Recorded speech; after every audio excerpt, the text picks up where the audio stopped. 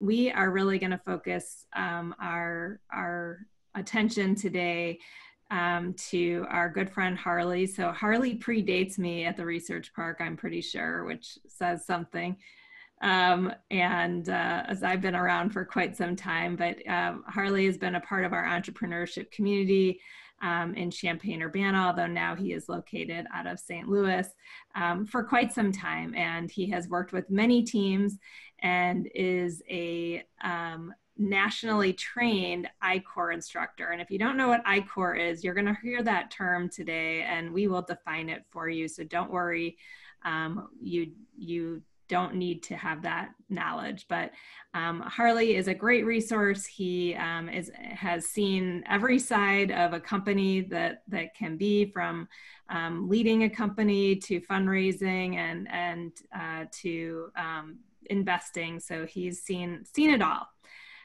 So I am going to turn it over to you, Harlee, to lead us in today's workshop. And, you know, we run these things somewhat informally. So if you do have a question, we will be monitoring the chat and letting Harlee know that there are questions. So we do welcome that, and we want this to be a conversation. So Harlee, please take it away. Yeah, thanks, Laura. I'm not sure how I feel about being aged to be the predating everyone here. You know, I see Alan's on here, so Alan's been hanging around about as long as I have. So I don't know if that's a good thing or a bad thing. And to your point about that, you know, some of my experiences, I'm going to start by telling you about how I've screwed up in places that I've screwed up in the past, and because I think that informs why this matters. And this idea of customer discovery or customer-centric design, lean methodology, there's lots of different names for it. In the world of NSF, we use the term I-Corps because that's the NSF-sponsored program.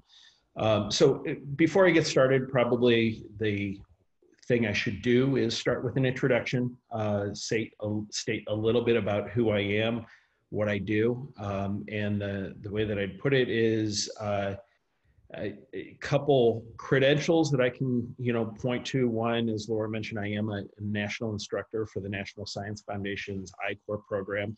I also instruct regional programs and in the program that we conduct at the university through Enterprise Works. So there are opportunities to go through programming that will implement some of the techniques that I'm going to talk about today and why it matters. I also do some instruction through the Technology Entrepreneur Center, and then I have a day job, which is I've operated a medtech venture firm based in St. Louis for the past 8 years. With that, we've started 8 companies. So all of the methods that I talk about today are things that, you know, I eat my own dog food. We practice these things. I currently run one of those companies, which is a medical device for the treatment of heart failure. So I'll get into this, and you'll see some of the examples I have here have a medical bent to them. And in fact, I've already referenced Alan Singleton. He was involved in this first one, well, this case study that I'm going to present. And this is effectively going to tell you what not to do, or at least why this matters. So to put a date on this, so that we have a time frame, this was 2003 when we did the funding on this company. It was an early stage round, remarkable technology. And let me get a little bit into the background on the technology, because I think the story will take shape and hopefully illustrate why this matters. So this was a technology that came out of the U of I Med Center in Chicago. It was developed by a neurovascular surgeon who had this problem that when he had patients who had things like aneurysms or strokes, the gold standard for imaging was a black and white 2D image that was effectively looking at the outside of the plumbing and saying, what do we do? Is blood flowing through there? Is it blocked? Is that vessel, does it run the risk of bursting? Things like that. It's like inviting a plumber to your house and saying, where's the clog in my pipes, by looking at the outside of the pipes. This individual had developed a technology that could look at any vein or any vessel in the body And the example shown here is the vasculature within the head. And you take a cross section, and then those kind of blue color spots on the right-hand side of the screen give a cross-sectional image. So you could actually see the blood that's flowing inside that inside that specific vessel, and understand if there was a risk of, if there was an occlusion, or if you needed to operate or needed to do something. And this was done using an MRI. So it was totally non-invasive, which was remarkable, because up until that point, the only way to do this was to implant a catheterized probe and snake it from the carotid artery up the neck and inside somebody's head in order to understand what the flow was. So this was game-changing technology. To this day, almost 20 years later, it's still remarkable technology, and I'll stand behind that. Here's the thing. In my process, we interviewed 36 neurovascular surgeons to understand, or try to understand, what does this technology mean to you? How do you currently go about this? And one by one, they showed me, and even in the backdrop of this image, it's a bunch of screens of angiography, these black and white 2D images. And 36 out of 36 neurovascular surgeons interviewed said that this technology is a game changer. This will absolutely change the way that I practice medicine. These are some of the quotes. I still have my notebook with all of these interviews. In a perfect world, I'd be able to see what's happening inside the arteries. This will change the way I practice medicine today. And I even had one individual who said, I will order this test on every single one of my patients. So this is pretty strong evidence, right? I mean, we knew, okay, we've got a winner here. The users, those physicians, are telling us that they are going to order this test. So we were ready to go. So put together a funding round. We did the first portion of what turned into, it was actually about a $4.75 million Series A. We'll round up, call it a $5 million Series A, which ultimately led to our 510K clearance. The company had its clearance ready to go, right? So I had a list of 36 users. I know exactly who my customers are. I'm going to go talk to them. And one by one, 36 neurovascular surgeons told us, well, I can't buy this. I said I'd order the test, not that I would buy the software and install it. I said, you need to talk to radiology. They're the ones who own the magnets that this runs on. So I said, okay, no problem. Can you make an introduction? Tell me, who is radiology? Who do we talk to? So we finally get on their meetings, get on the books, and this process takes some months. We talk to these radiologists. Remember, these are physicians, the whole, first do no harm, come in pitching our story about how the clinical benefit, this is going to change the way neurovascular surgeons practice medicine. And in all of those interviews, I think you can probably guess how many clinical questions radiologists, Hippocratic Oath, clinicians asked us. And that answer is zero. They wanted to know two things, and very clearly. They said, how long does this take? And the reason they wanted to know is to do a head and neck scan took them 48 minutes, and they scheduled their magnets on 1 hour blocks.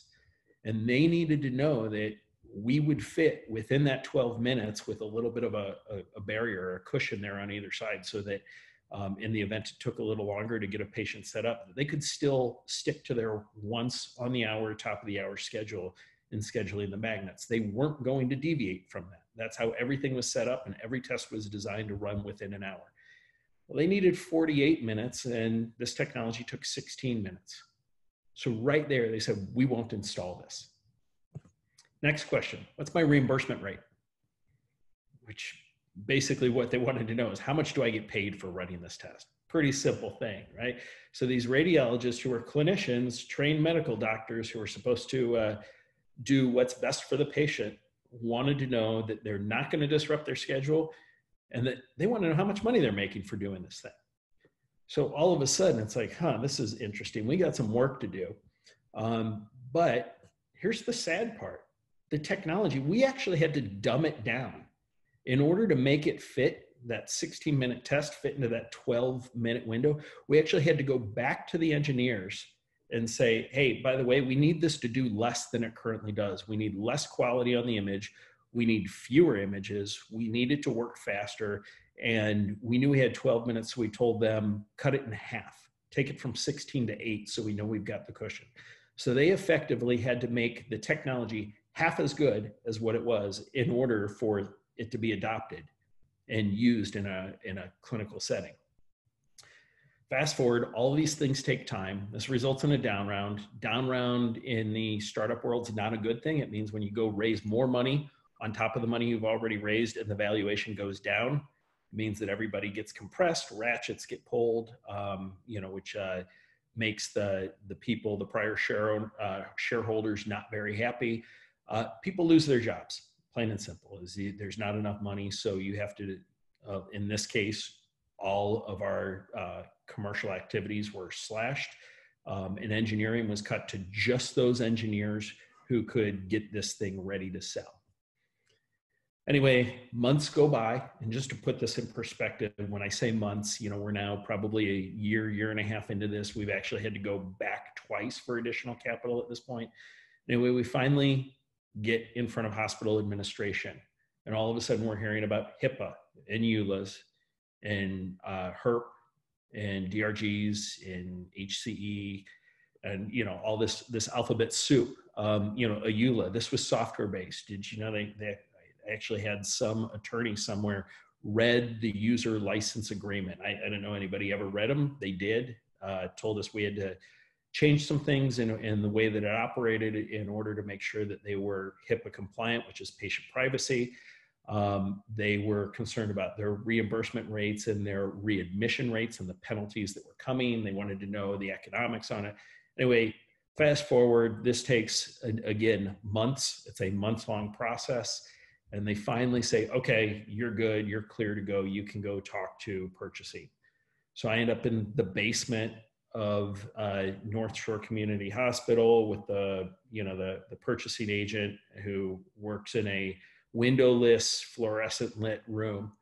And effectively, the purchasing agent looks at me and said, okay, I understand that administration signed off and you're interested in a sale, and tell me what the terms are. And we laid out the install costs in the first year. It was effectively $100,000 for the first year with a 3-year contract. And he effectively laughed at me.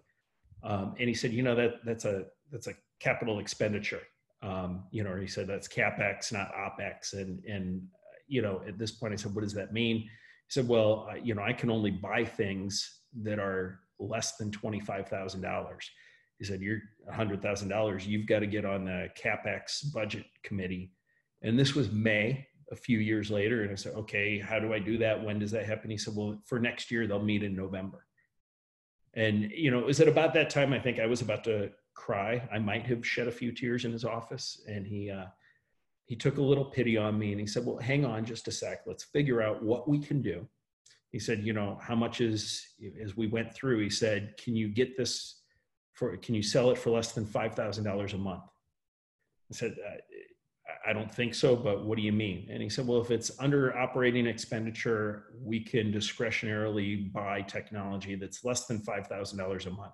He said, so if you can get under $5,000 a month, I can buy.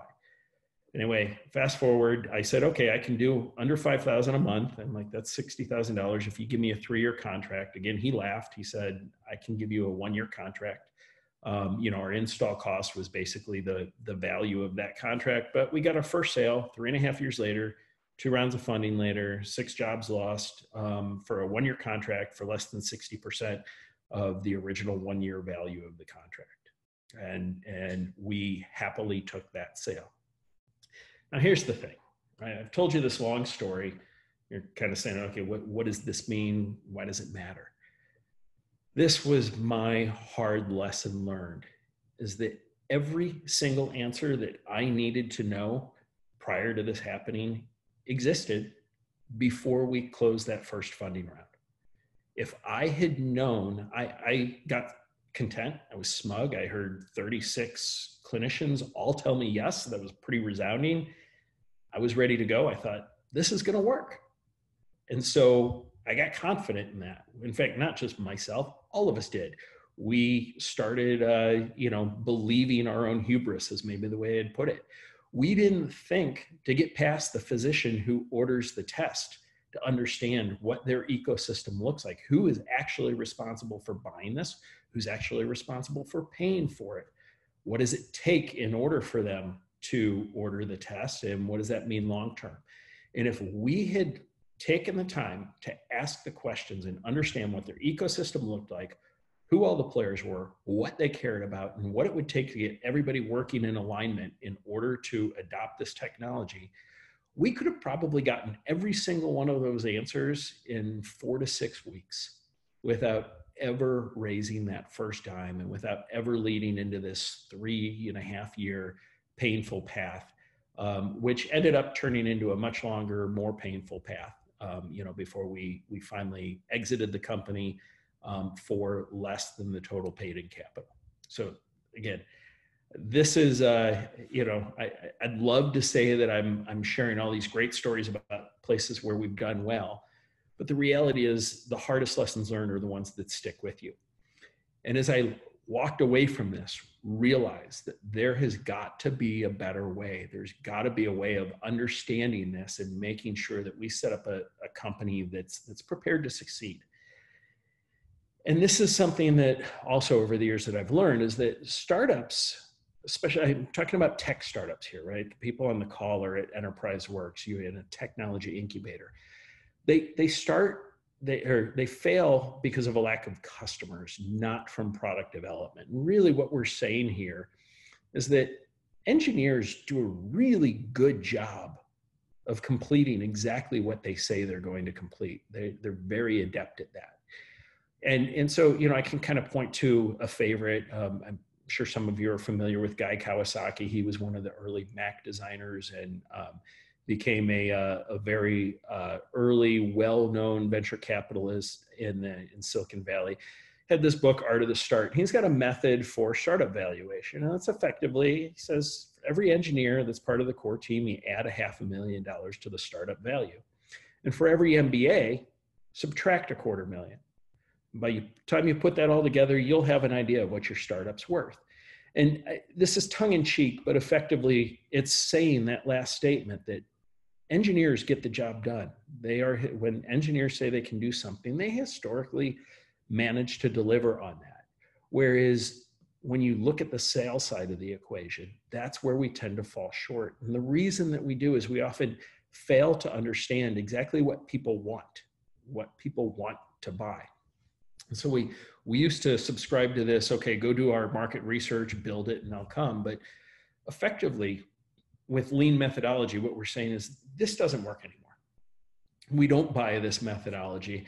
And so what we do subscribe to is this customer discovery method. We'll refer to it as I-Corps, or the I-Corps methodology. And if I had to sum it up in a single sentence, it's actually a question. It's just what's here on the screen. Who better to tell you what to build than the individuals that you want to pay for it? And so you need to take the time to do primary market research, go get face-to-face with those individuals and understand what they want to see. And really the point here is to avoid building that something that nobody cares about, but instead find something they do. So in the example I just gave you, this technology, these neurovascular surgeons wanted it. But the reality is, in order for this to be adopted commercially, there were a whole lot of things that had nothing to do with the technology. They were all business issues that we actually overbuilt the technology on day one and had to go back and change the technology in order to meet the business needs. And that's the real lesson here, is how do you understand what to build? So when we look at these traditional approaches that tend to focus on reducing risk or risk mitigation, it's reducing tech risk or execution risk. And I'm not saying those are unimportant. We're just saying you're not there yet. If you're an early stage business and you've got an idea or you're doing early stage development, we're not at the point that we need to figure those things out yet. We first need to figure out what the heck people want. So we can look at these 3 questions that any new technology innovation needs to answer. Just first is, what value are you delivering and to whom? And I'm going to come back to this in a second. Next is there a viable business model for delivering that value? And then last is this idea of, okay, what's the ROI? If I build this, am I going to make enough money doing this? Are there enough people who care to say that this is worth my time? And when we look at these traditional approaches that are working on technology mitigation, or mitigating market risk, they are assuming, they're starting here with this third question. They're assuming the first two questions have already been answered. And they're taking what we call the build, show, and hope approach, or you could call it a hope and pray approach. We don't want to do this. Here's what we do know, is that if you understand these three questions in this order, meaning we're starting with this idea of what value and to whom, or who cares and why is another way of saying that. When you get there, we call that product market fit. That is our single greatest indicator of startup success, is if you can bridge that gap, if you can bring the thing that somebody cares about to them, they're more likely to buy. Think about all the first gen products that you bought, or things that maybe weren't the best or most elegant solution, but they got the single job done that you cared about most. So you adopted or bought the lesser solution. I know we've all done this. That's because you really care about one thing and that it gets that one thing done. You can think about anything you buy. So think about the last time you made a significant voluntary purchase, more than $100. You probably considered more than one option. And when you considered or weighed those two, there was probably one, maybe two reasons, but usually there's one thing that stands out, which is the reason why you choose the one specific option that you chose. So this is what we need to do. We need to start with this idea of, what do people really care about? And who is that group of people that care about that one thing? And this method is what we call our build, measure, and learn. This is the lean methodology, which is use direct interaction or primary market research to understand. So when we do this, our primary tool for product market research is this box. It's called the business model canvas.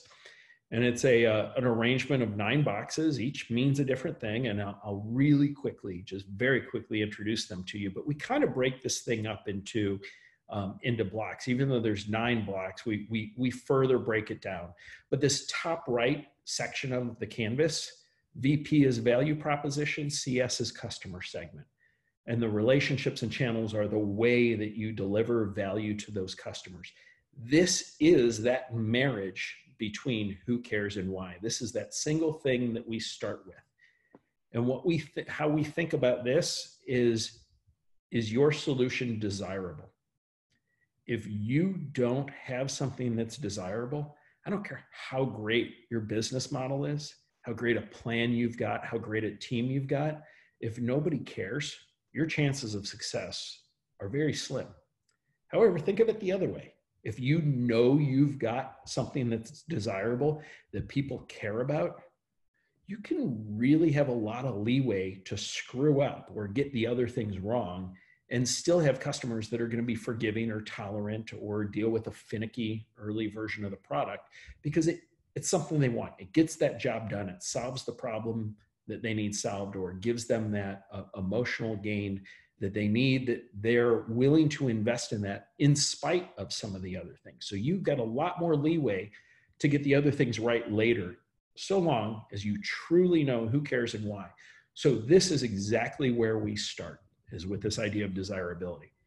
So now we look at the left-hand side.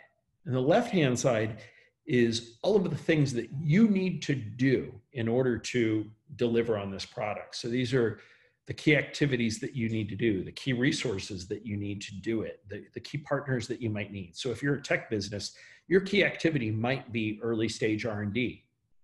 If you're R&D, the key resources you need to do that, you need people. You need the people who are able to execute on that R&D program. You need to invest in probably in intellectual property to protect what those people build. Perhaps you need to license somebody else's intellectual property. That might be a key partner. So these are the things that you need to do. And all of this has to do with feasibility. So on the right-hand side is desirability. The left-hand side is feasibility. Can you do the things that are necessary to deliver value to that customer? So now we'll look down to the bottom, because the bottom is where the rubber meets the road. This is the economics here.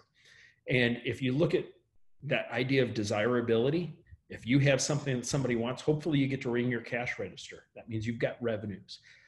All of those things you need to do to deliver it, those activities, those resources, those partnerships, usually those cost money. Those have expenses tied to them. So that's your cost structure. And what we're really looking for here is to make sure that your revenue streams are significantly bigger than your cost structure. And if you do this, you've got a business that's viable. And so when I'll pause for a second to talk about I-Corps and what we do with I-Corps. I-Corps is effectively, we sit down and fill out a canvas. The canvas is your best guess. They're hypotheses. And then what we do is we go talk to customers in order to validate or invalidate those hypotheses and understand whether or not you have a complete business model that will work.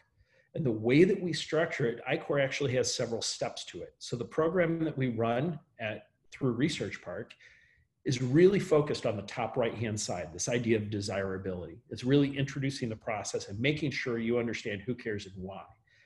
Then there's a national program, which is a grant-based program where you get money in order to go work on your startup. Non-dilutive capital, it's a great deal. That looks at the whole picture. That is, do you have a business model that fits? And if you come out the back end of that, you will likely have a position that you can articulate to either investors or granting agencies that you have a business that's designed for commercial success. And that's the way we do it. It's really quite simple. It's just tedious. It requires discipline. It requires your constant work to go talk to people to make sure you understand what they care about. And ultimately, what we want to know is that you're solving a problem that's big enough that somebody's willing to pay for it. So this idea that how often have you had somebody say, oh yeah, that's nice, that'd be pretty cool. But people don't buy because of it's nice or it's pretty cool. What they want is the gotta have it factor. And so what we're looking for is that gotta have it. What's the thing that you can do that people care so desperately about that they're actively looking to solve that problem. They're not waiting for you to show up on their doorstep and knock on their door and say, hey, I'm a salesperson, I'm making a sales call. Instead, it's the problem that they're actively looking to solve and you want to address that issue. Okay, so your technology and all of this, right? I'm supposing at Research Park, we have a lot of tech emphasis, a lot of engineers, and the reality is nobody cares about your technology. What they do care about is what it can do for them. So the whole point here is we leave your technology out of the process. This process of lean methodology has nothing to do with your technology. Instead, it's a business program where you are talking about their business problems and their business needs. And that's the way we do it. And ultimately, what we're trying to do is save ourselves up to months, if not years of time. We want to get to these answers in weeks of time as opposed to months or years. And so coming right back to that initial story that I told you, the case study with Vassal, that's the example where I did something that cost me 3.5 years, significant capital, family money, as well as money from co-investors who were people that, respected business acquaintances.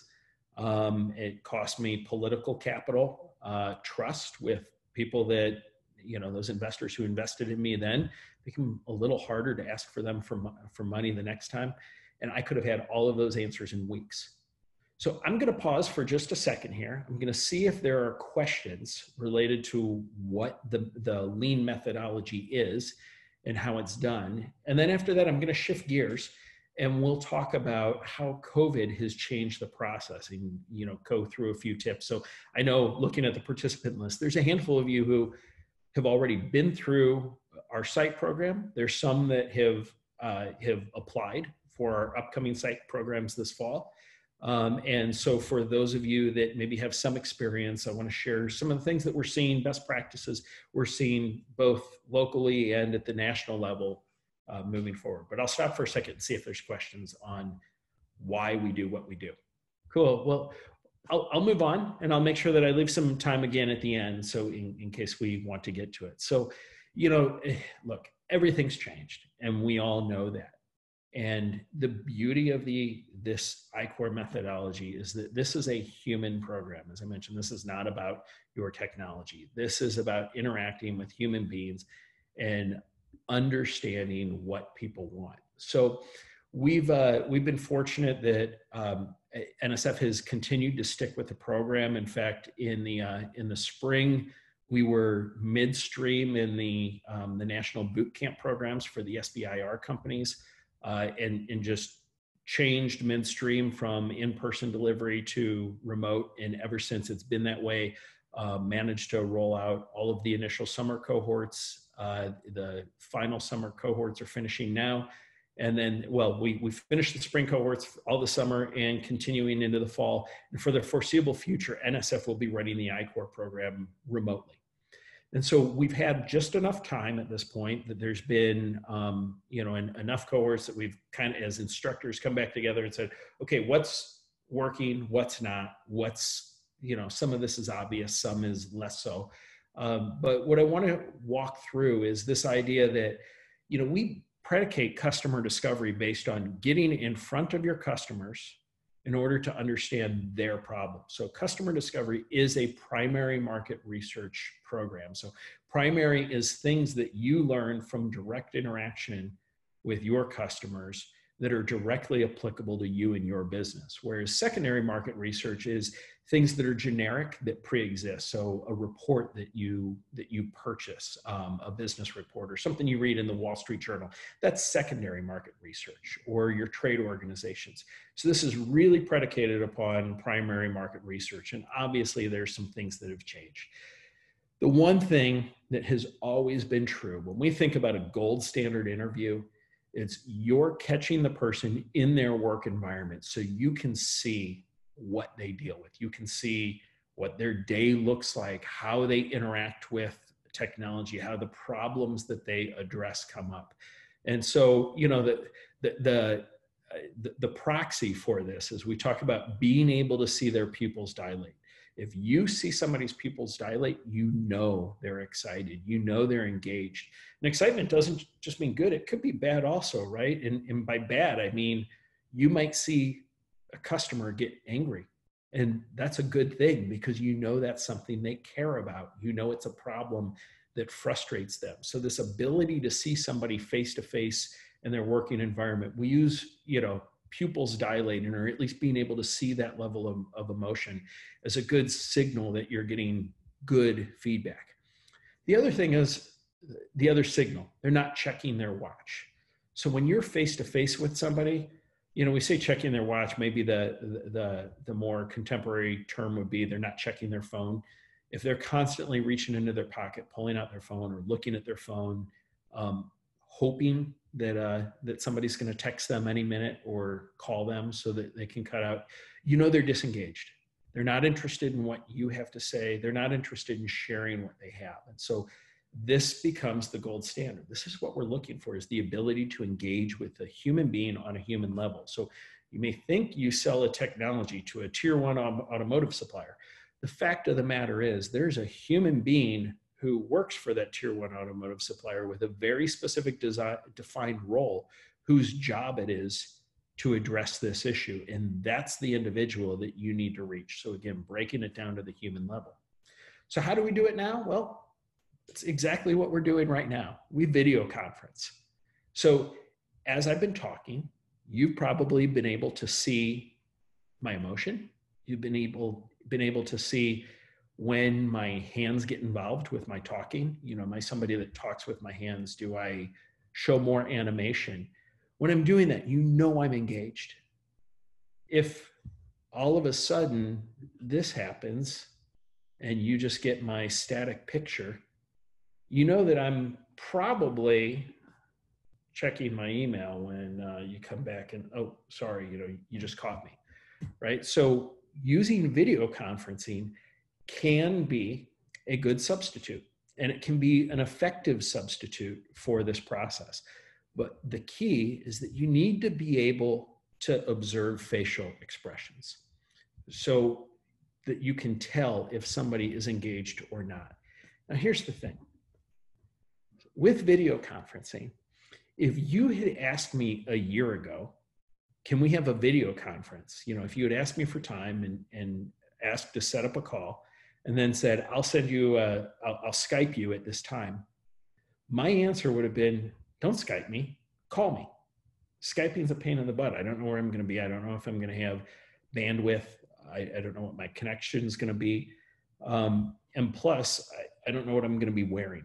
And if I'm in a place that, you know, I want you to see, or maybe I'm going to take that call from baseball practice, my kid's baseball practice, which is something that happens quite frequently for me, especially this time of year. Now, post-COVID, everybody's used to this medium. Everybody quickly got used to working through Zoom or Teams or, you know, even Skype or Hangouts, whatever their favorite or whatever their company is doing. People are used to it. So when you ask somebody or just send them an invite that includes a Zoom link, they tend to actively just go right to it. They don't even question it. People are more receptive to video conferencing, so they don't question it. The other thing, people are more accessible. So I'm doing a lot of work with strategic partners. I am frequently calling both strategic partners and venture investors. Used to be you'd call their office. Well, there was a gatekeeper at the office whose job was to screen the call and make sure that you didn't get through unsolicited. You only got through if you were scheduled. Well, now that people are at home, a lot of these systems aren't there. The gatekeepers aren't always there. People tend to be more accessible. They either answer their own phones, and you might be able to reach them. The other thing is people have more time. I sat down at one point and added up, because I live in St. Louis, part-time in Colorado. The company that I'm currently running, my whole team's in Minneapolis, and I'm typically in Champaign at least one day a week. And so when I added that up, I figured that I was averaging at least 12 hours a week of travel time, whether I was in a car or on an airplane, at least that much travel time. That all of a sudden I recaptured that. Now, I'm not working any less, but now all of a sudden that's a significant amount of time that I have available elsewhere. Well, if I have that, lots of other people have that same time, especially evenings, since a lot of our social activities have disappeared. I'm not opposed to having a call in the evening or on the weekends because I'm not as busy as I used to be. I don't have those baseball practices to go to anymore because that's all shut down. So all of a sudden, people are not only more receptive, they're more accessible and have more time. It all adds up to, we are seeing people get a lot, they're getting a hold of much more quickly a lot of the people that they want to talk to. All right, this is the obvious one. And I'm actually gonna go to the video. I'm gonna see if people are on video because I wanna see it. Looks like most people have turned off their video. In fact, it looks like everyone, but for those that are on video, is anybody willing to stand up right now?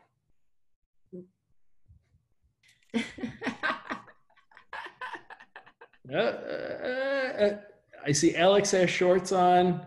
Alan's unwilling. I see Sherry. Tough to see, right? We're all doing this, right? I do have pants on, but not do it myself.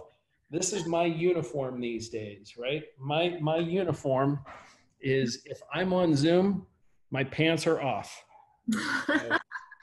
That is just how it is, right? You know, I took time to put on a business shirt. I comb my hair.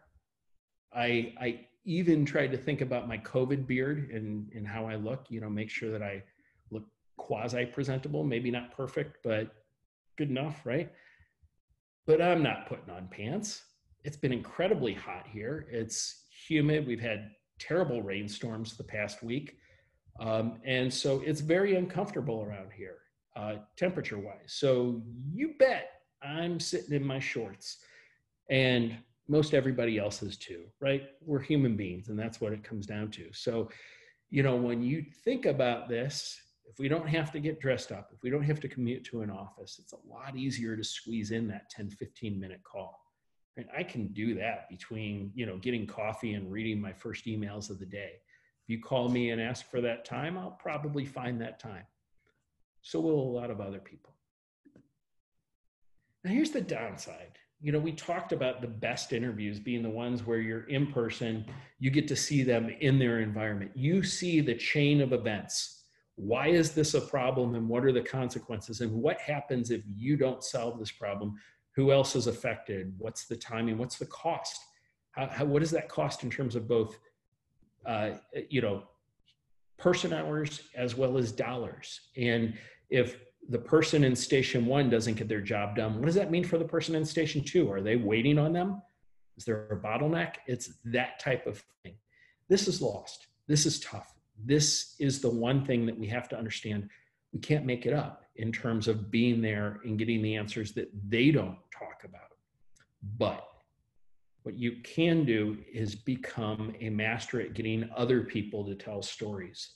And this is your job, is to get people to tell stories and walk you through these things. And I'll talk about this in a minute when I talk to, another slide. Here's another thing. Virtual conferences are all over the place these days.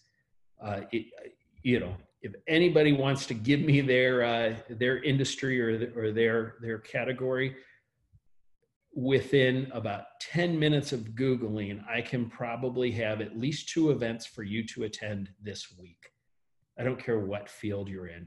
People have realized that this is a necessity, and this is something that I don't think is going to change. I think this is here to stay, that we're going to have a lot more of this type of thing and a lot less of the go in person. Those big conferences are still going to be necessary and still going to be important when we do have large conferences in person again.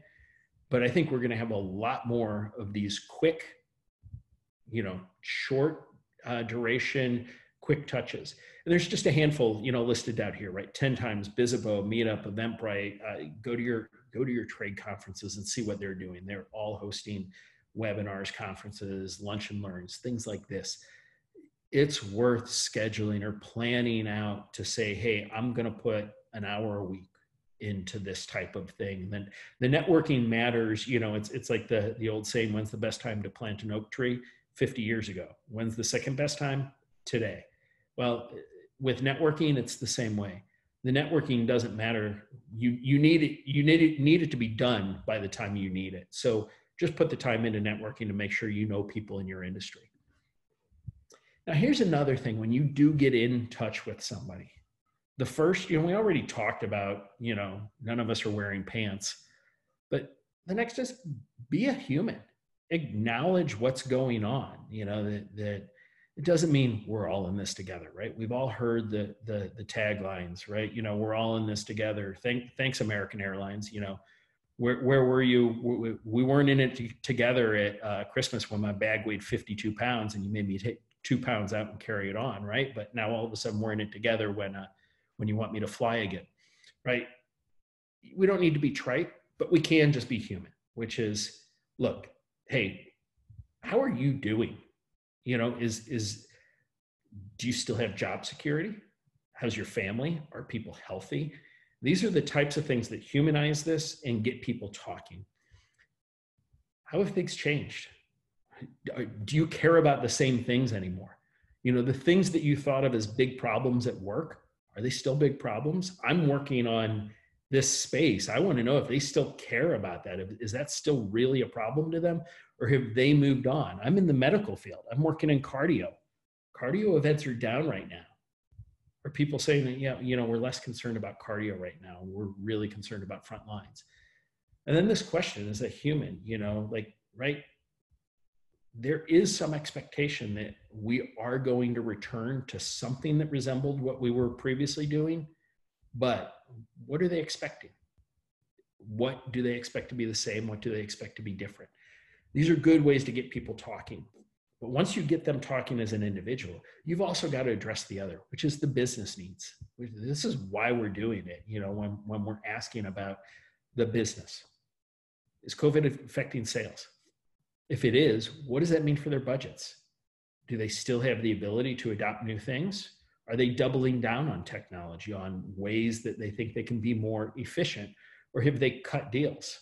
I will tell you, I was in the middle of a Series A fundraising this spring. I had one strategic partner and two venture investors. It was Series A, so it was first money in for the venture investors.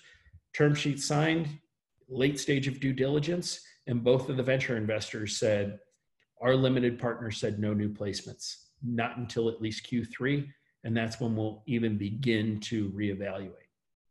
Deal was pulled out from, rug was pulled out from under. Venture capitalists just said, it's not that we don't want to do this deal, it just, that's our current obligation. And so all of a sudden that explains it. My conversation with the strategic was quite different. They said, yeah, our sales are off, but our budgets are already set. And, we're not spending on M&A right now. We're actually doubling down on venture investment. So all of a sudden we have other opportunities. You might want to understand, are there regulatory changes? Are there things that allow, in FDA regulated space, everybody was all of a sudden saying, well, are there emergency use applications that we can file under for technology related to treatment of COVID? And then understanding what's temporary, what's going to be long-term.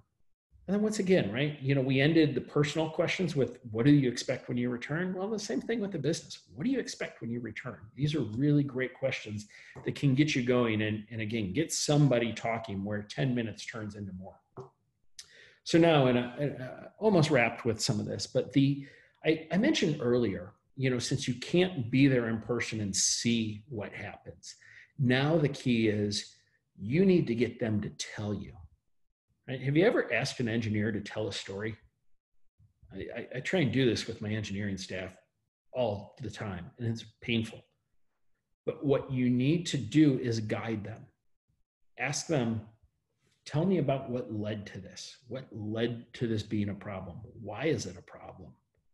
Who was dealing with it? Can you share an example of where not solving this problem led to a negative consequence? How often does that happen? Is that common or is that uncommon? If it's common, who's involved in the solution? What solutions are being used? Are you cobbling together something, or do you have other solutions that might be a competing solution to what you've got? What's the cost in that? What's the time involved? Stick to this idea of tell me a story. Right? You don't have to be great at this in order to get somebody else to be a great storyteller. You just need to ask questions that are not these closed yes or no questions, but instead questions that say, tell me about, give me an example. Can you tell me how you currently solve that problem? That's no longer even a question, right? It's a statement. It is tell me. And when you get people doing that, it's remarkable how people will open up. And all of a sudden, when you've asked them for 10 minutes, you're going to look at your clock an hour later and you're going to be wondering if you should be stopping them from talking, because that's when you've got that engagement. You're going to see the pupils dilate. You're going to see that they're not looking at their watch or looking at their phone or looking at their screen. They're engaged with where you go. So this becomes the key, is this idea of there's an even stronger emphasis on asking questions that force people to tell stories.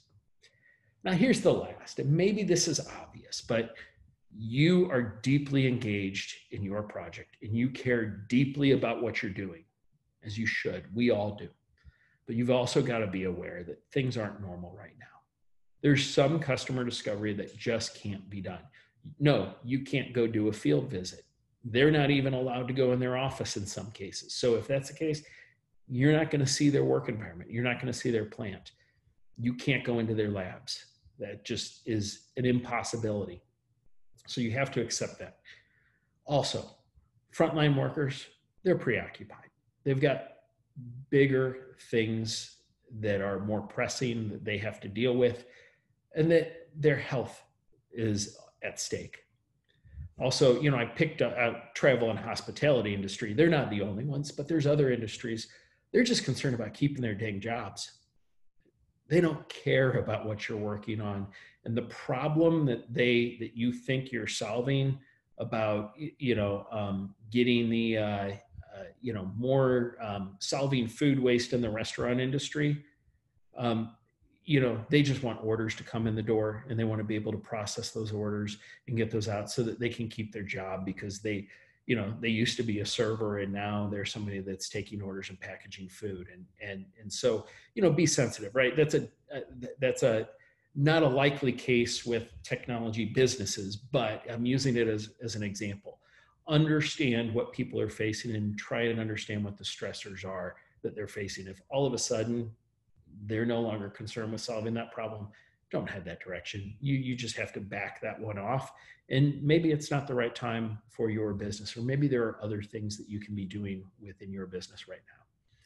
And then last, this idea is your solution relevant to the struggle at hand? So what I'm saying is only double down or press. So if you're talking about frontline workers in the healthcare space, maybe you've got a COVID solution. If that's the case, then that's where you can use judiciousness to say, okay, maybe there are still ways that I can advance this program, and I need to do that.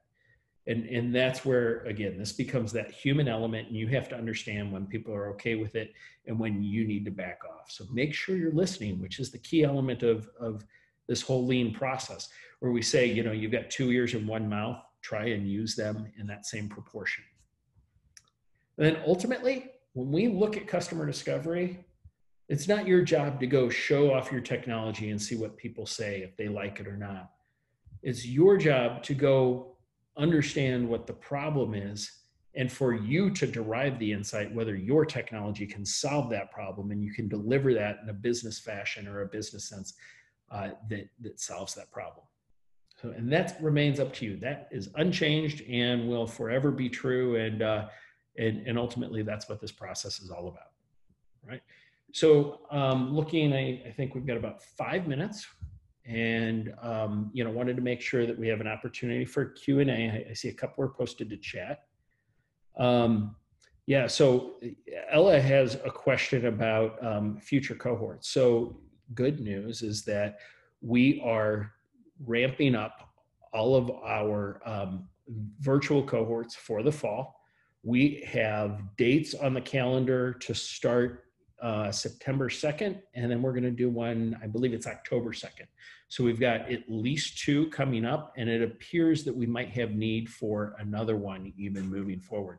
So there will be cohorts. In fact, part of the reason that we scheduled this program today was that we have, it was to make sure that people are aware of what the program is, why it matters, how to go about it, so that people can apply, those that are interested can apply for these fall cohorts. So, and Alex has confirmed in the chat that I had the dates correct. So even though the website still says cohorts were suspended, that was actually the in-person element that got suspended in the spring because we can't travel.